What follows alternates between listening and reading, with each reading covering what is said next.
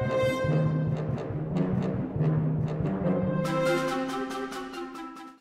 and welcome to a very exciting, adventurous version of the Legal Geeks here. As you can see, I have with me my dashing partner, Josh Gilliland. Hey, Josh, how are you? Good evening, Jessica. How are you? I'm good. I do not have a cool hat. I wish I had the hat. I love it. You know, it would be wrong not to have the hat. I'm kind of surprised you don't have the hat. All my buddies have these. I think I had one somewhere. I must have lost it in the move. So tell me, why do you have the hat on tonight, Josh? Because tonight we will discuss Raiders of the Lost Ark, the first Indiana Jones movie. Oh, exciting. A classic coming back to us from the 80s. 1981 to be exact. Oh, holy cow. Although the last one, of course, I refuse to see the last one. The last one was what? Was that within the past 5 years? I don't even know now. Or was it longer ago than that? Kingdom of the Crystal Skull was, what, 2008? Oh, my goodness. 2007 or 2008. I need to... Holy cow. Time flies. It does. All right, so we're here obviously to discuss legal issues. So what were the legal issues in the Raiders of the Lost Ark?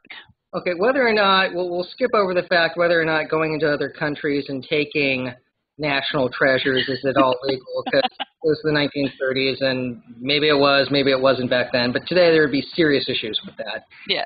Permitting, all kinds of good stuff. But the issue I zoomed in on is a very fundamental one.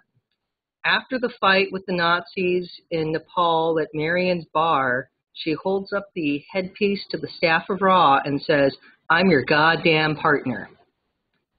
Would they actually have a valid partnership? Oh, interesting. Well, how is a partnership formed? Is that enough to form a partnership? I actually believe it is. And I base that decision from looking at the laws of Connecticut. And why Connecticut? Because why Connecticut? Indiana Jones taught at Marshall College, which was in Connecticut. Therefore, we're going to have to look at those laws because there probably would be a choice of law provision naming Connecticut for the laws that would apply.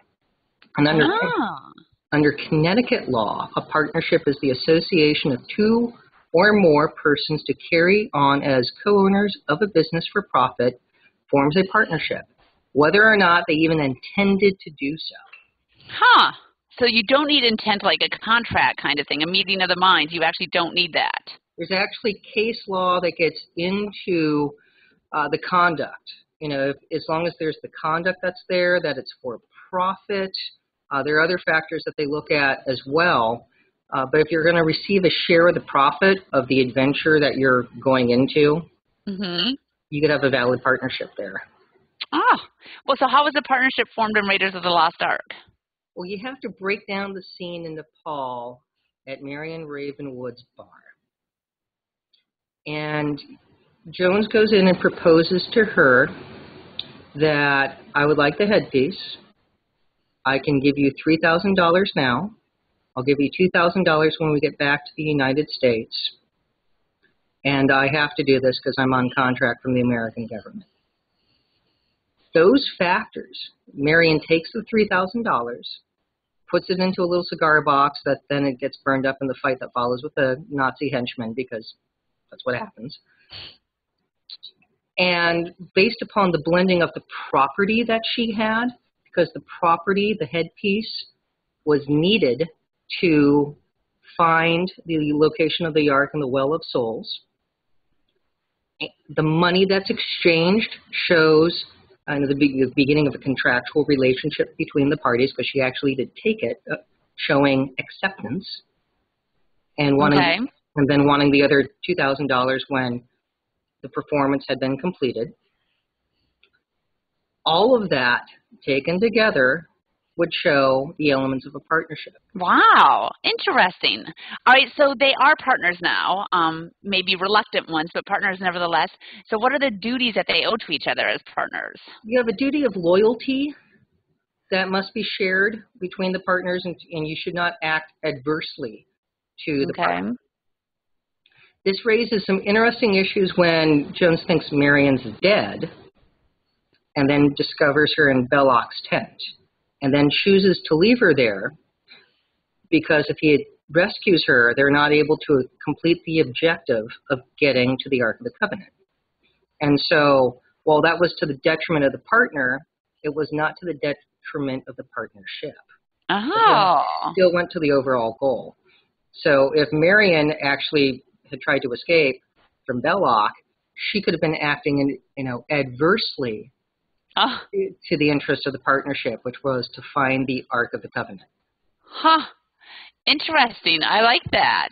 Well, look at that. Legal issues in the Raiders of the Lost Ark, besides also, of course, the whole, can you bring a gun to, was it a knife fight? There was a little of that, Never mind the fact that this is way before the TSA and you could travel with a gun and a whip and that's all right. You could enter in another country with apparently minimal ease because it's the 1930s. Yes, a lot of those things were a bit easier back then.